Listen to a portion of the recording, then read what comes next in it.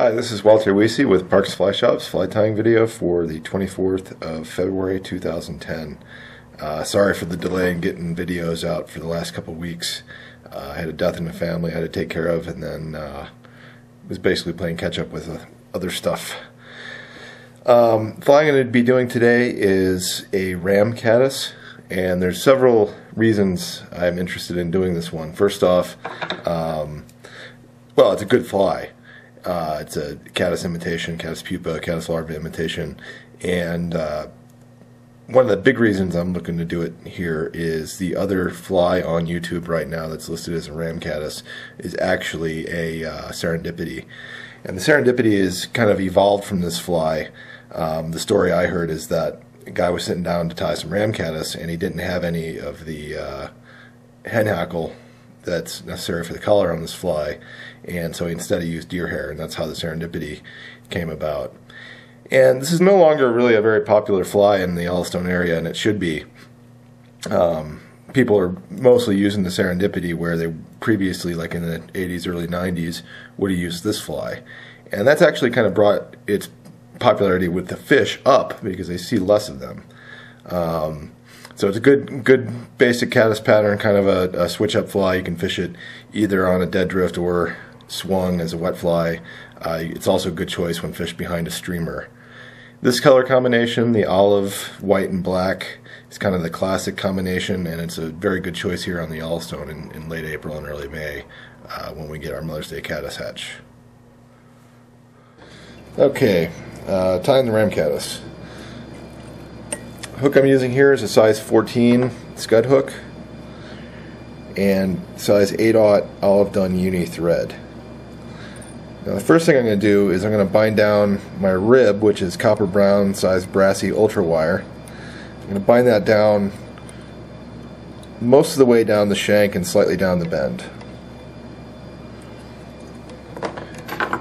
And then the body I'm using on this fly is kind of a departure from the original. It's the same stretch flex, life flex material, Wonder Wrap, variety of names, spandex material that I've used on a variety of flies already. It's good material, and it's actually one of the things it's marketed as a floss replacement. It's more durable than a floss, it's easier to work with, and it looks about the same when it's wrapped on the hook, so it's a very easy transition to make.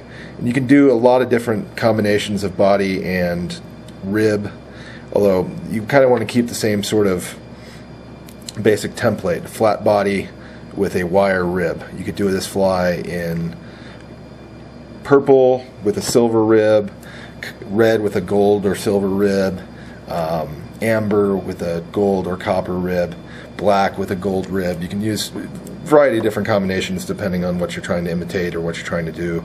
There's a good detractor nymph as well as a more imitative caddis. First thing I'm going to do is make a wrap or two of the body material behind the rib, and then I'm going to wrap it forward in touching turns. And always wrap this material under a little tension. That's going to keep it tight on the body, and I think it's one of the reasons why this produces a durable fly. I'm going to tie that off about 2 to 2.5 eye widths back from the eye. And then I'll wrap the rib forward in about 5 to 6 turns.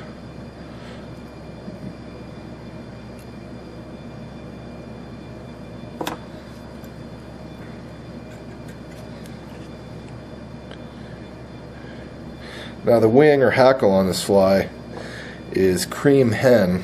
And I'm going to demonstrate a method of using longer feather barbs than you'd usually use as a hackle. As you can see, these barbs are very long. This is probably about a size 10 to 8 to 10, probably 10 cream hackle here. And I don't tie any size 10 cream or 10 hackles. I don't tie any size 10 flies that require a cream hackle. And so if I didn't use this technique, this feather would just stay on the neck and be useless.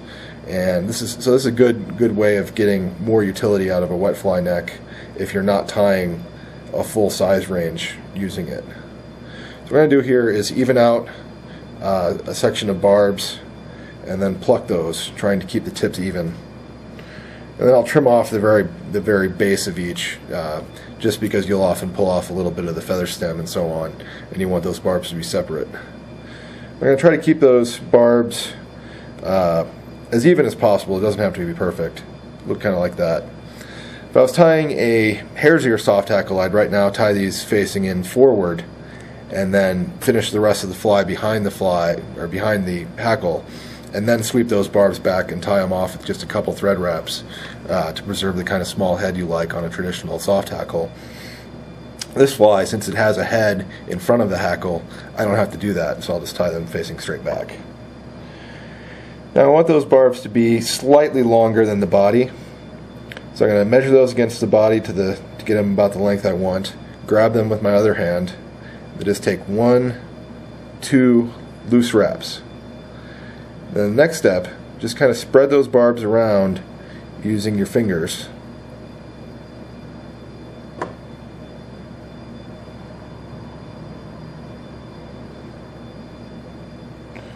And then tighten up with 1 to 2 tight thread wraps.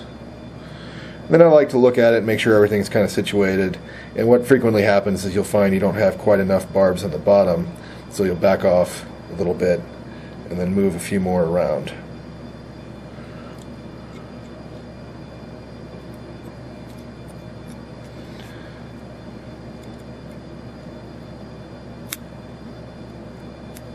Now that method doesn't produce a perfect head, or I'm sorry, a perfect hackle, but it looks pretty much the same, and I'm sure it works exactly the same. We probably do this on I'd be willing to bet close to half of our soft hackles here in the shop, and it doesn't make any difference. I use them interchangeably and don't notice the fish telling any difference. The head I'm going to be using here is just a black synthetic dubbing. It's actually synthetic nymph dubbing, and so it's a little bit coarse. And I'm going to wrap that so it's fairly round in overall shape. Need a little more dubbing.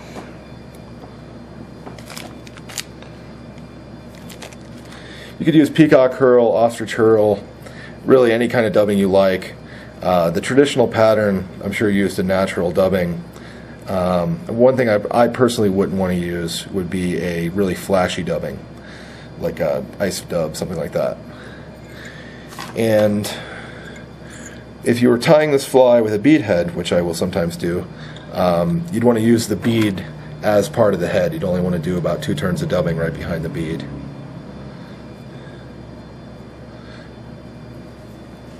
And there is a completed ram caddis. You can fish the fly on a dead drift, you can fish it stripped or swung, especially trailing another streamer. One thing I'll do often, if I'm planning on fishing it on the swing, what I would tie it on, I'd tie it on a straight shank hook. If I was going to fish it as a dropper nymph underneath a dry fly, I'd probably tie it with a bead head almost all the time, either glass or brass or even tungsten. But since this one, since it doesn't have the bead but it's tied on a curved shank hook, I'll probably be fishing it on a dead drift, but I'll be fishing it with another nymph, like a stonefly nymph or a lead-eye woolly bugger, something like that, to get it down into the deep holes. It's a good fly, it's a good change-up fly, and you ought to give it a try. As always, thank you for watching, and if you have any questions, please let us know. I'll take one more moment here to plug the fact that I'm working on a manual Parks Fly Shop fly patterns. It's going to be about 150 pages, including color photos, and I expect that to be finished around the 1st of May, and I am taking pre-orders. Have a good day.